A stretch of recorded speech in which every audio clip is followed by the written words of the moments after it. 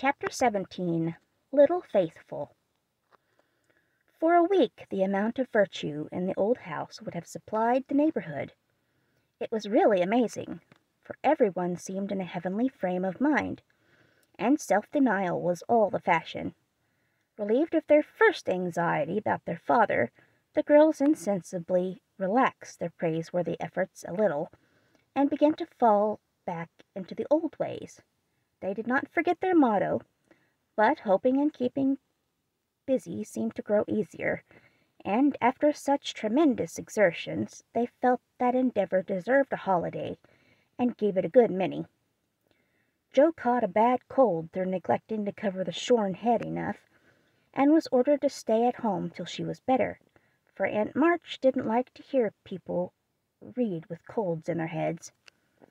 Jo liked this, and after an energetic rummage from garret to cellar, subsided on the sofa to nurse her cold with arsenicum and books. Amy found that housework and art did not go well together, and returned to her mud pies.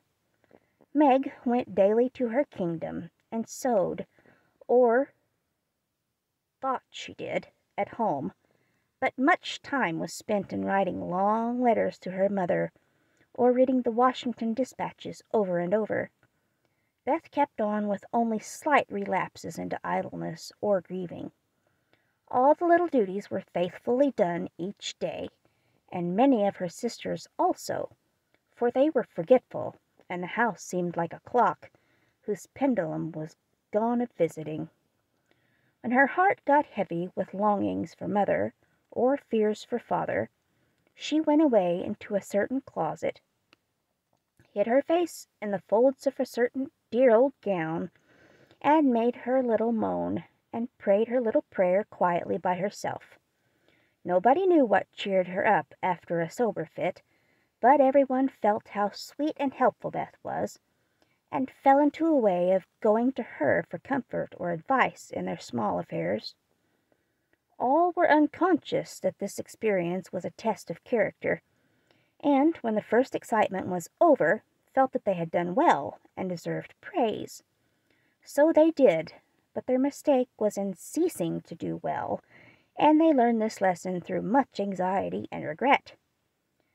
"Meg, I wish you'd go and see the Hummels. You know Mother told us not to forget them," said Beth 10 days after Mrs. March's departure. "I'm too tired to go this afternoon," replied Meg, rocking comfortably as she sewed. "Can't you, Jo?" asked Beth. "Too stormy for me, with my cold." "I thought it was most well. It's well enough for me to go out with Laurie, but not well enough to go to the Hummels," said Jo, laughing, but looking a little ashamed of her inconsistency. "Why don't you go yourself?" asked Meg. "I have been every day, but the baby is sick, and I don't know what to do for it. Mrs. Hummel goes away to work, and Lottchen takes care of it, but it gets sicker and sicker, and I think you or Hannah ought to go." Beth spoke earnestly, and Meg promised she would go tomorrow.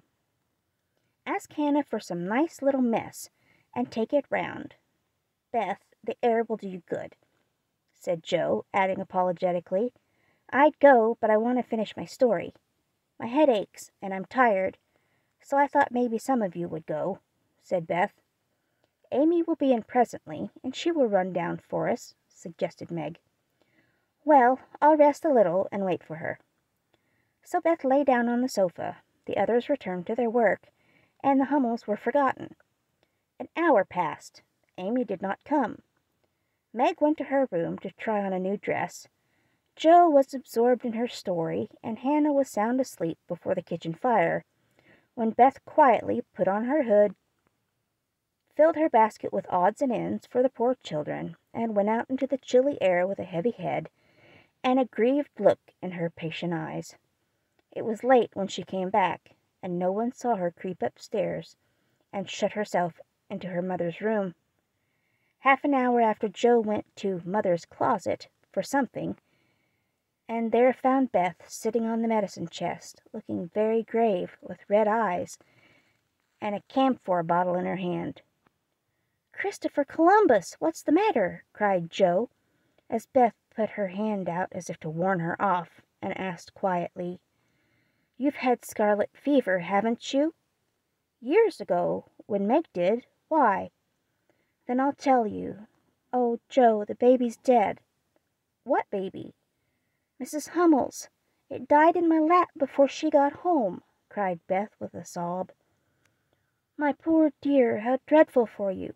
I ought to have gone," said Joe, taking her sister in her lap as she sat down in her mother's big chair with a remorseful face.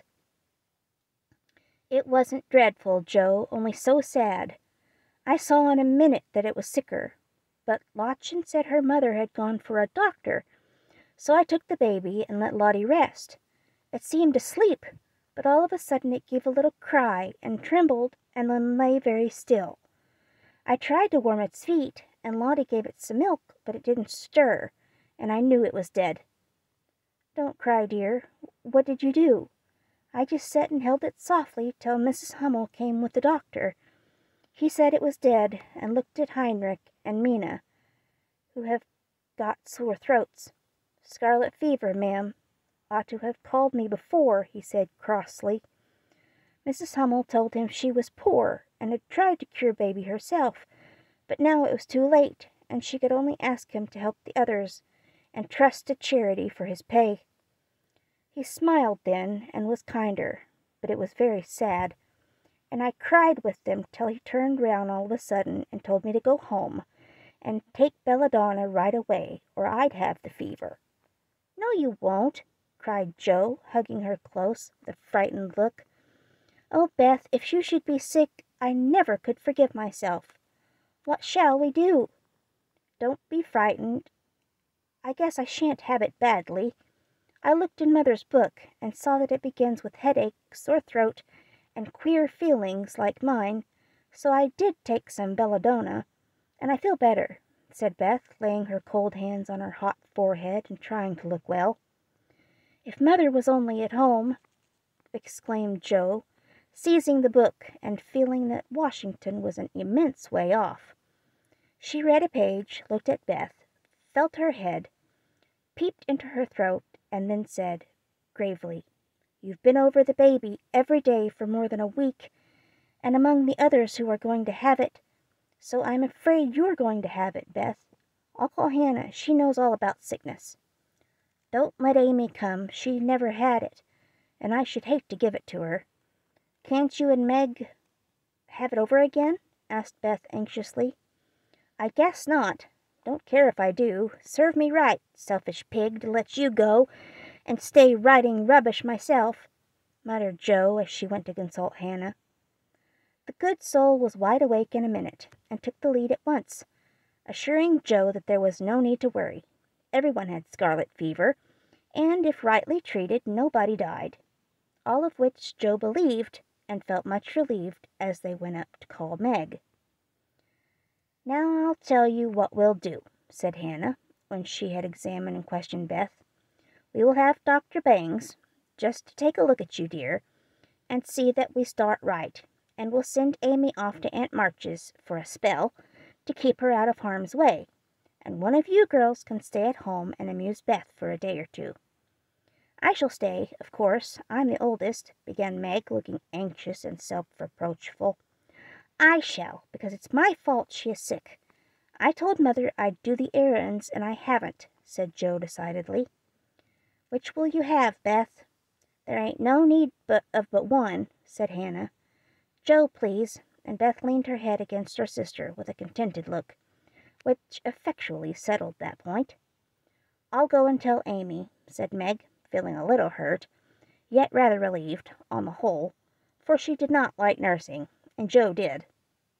Amy rebelled outright, and passionately declared that she had rather have the fever than to go to Aunt March. Meg reasoned, pleaded, and commanded, all in vain. Amy protested that she would not go, and Meg left her in despair to ask Hannah what should be done. Before she came back, Laurie walked into the parlor to find Amy sobbing, with her head in the sofa cushions. She told her story, expecting to be consoled, but Laurie only put his hands in his pockets and walked about the room, whistling softly as he knit his brows in deep thought. Presently he sat down beside her, and said in his most wheedlesome tone, "Now be a sensible little woman, and do as they say. No, don't cry, but hear what a jolly plan I've got. You go to Aunt March's, and I'll come and take you out every day, driving or walking, and we'll have capital times. Won't that be better than moping here?" "I don't wish to be sent off as if I was in the way," began Amy in an injured voice. "Bless your heart, child, it's to keep you well. You don't want to be sick, do you?" "No, I'm sure I don't, but I dare say I shall be, for I've been with Beth all this time." "That's the very reason you ought to go away at once, so that you may escape it. Change of air and care will keep you well, I dare say, or if it don't entirely, you will have the fever more likely. I advise you to be off as soon as you can, for scarlet fever is no joke, miss." "But it's dull at Aunt March's, and she is so cross," said Amy, looking rather frightened. "It won't be dull with me popping in every day to tell you how Beth is, and take you out gallivanting. The old lady likes me, and I'll be as clever as possible to her, so she won't peck at us, whatever we do." "Will you take me out in the trotting wagon with Puck?" "On my honor as a gentleman." "And come every single day?" "See if I don't." "And bring me back the minute Beth is well?" "The identical minute." "And go to the theater?" "Truly? A dozen theaters if we may." "Well, I guess I will," said Amy slowly. "Good girl. Sing out for Meg, and tell her you'll give in," said Laurie with an approving pat, which annoyed Amy more than the giving in.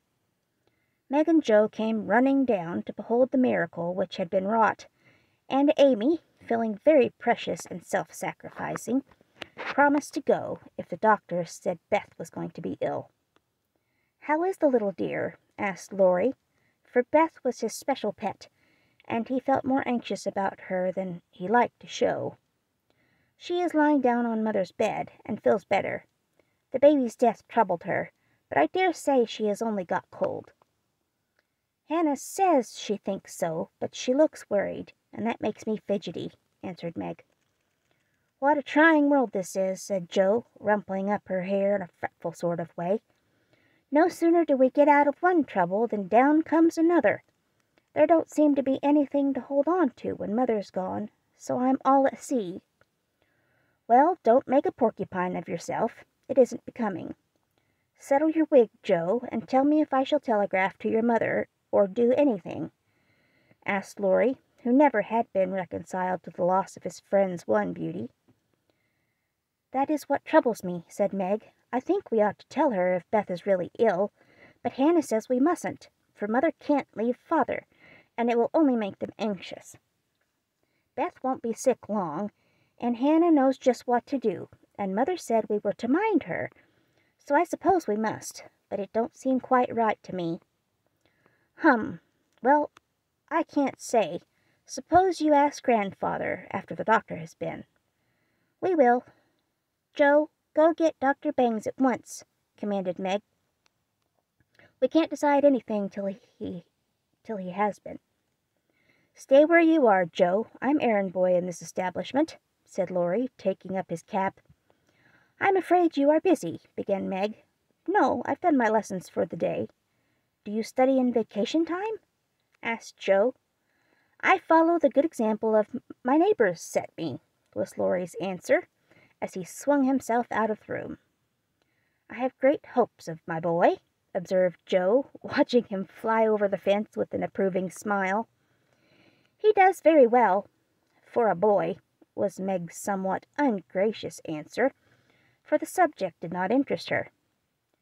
Dr. Bangs came, said Beth had symptoms of the fever, but thought she would have it lightly, though he looked sober over the Hummel story. Amy was ordered off at once, and provided with something to ward off danger. She departed in great state, with Joe and Laurie as escort. Aunt March received them with her usual hospitality. "What do you want now?" she asked, looking sharply over her spectacles, while the parrot, sitting on the back of her chair, called out, "Go away! No boys allowed here!" Laurie retired to the window, and Jo told her story. "No more than I expected.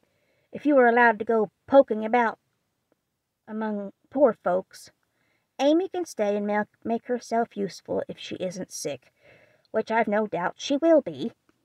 Looks like it now. Don't cry, child. It worries me to hear people sniff."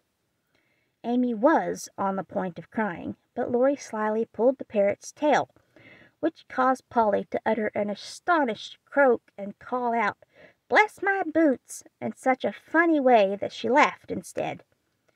"What do you hear from your mother?" asked the old lady gruffly. "Father is much better," replied Jo, trying to keep sober. "Oh, is he? Well, that won't last long, I fancy. March never had any stamina," was the cheerful reply. "Ha ha! Never say die. Take a pinch of snuff, good by and by," squalled Polly, dancing on her perch and clawing at the old lady's cap, as Laurie tweaked him in the rear.